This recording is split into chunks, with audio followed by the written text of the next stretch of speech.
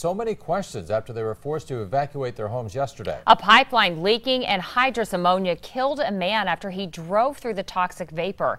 Brandon Scott was at a town hall meeting today aimed at addressing some of those existing concerns.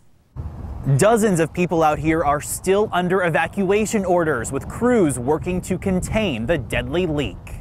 If they tell me there's some danger, then I'll get away from it because I know ammonia is dangerous.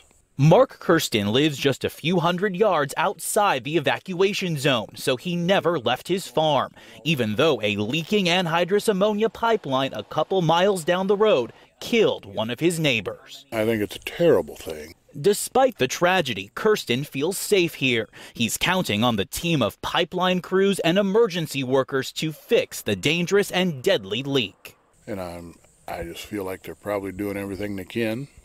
What we're doing is trying to do our best in a tough situation.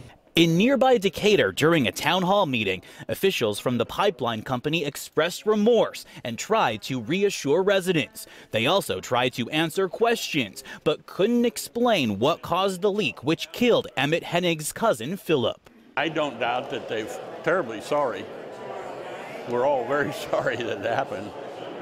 But, you know, let's get things fixed that needs to be fixed. Meanwhile, out on the roads, a caravan of anhydrous ammonia tankers were on standby.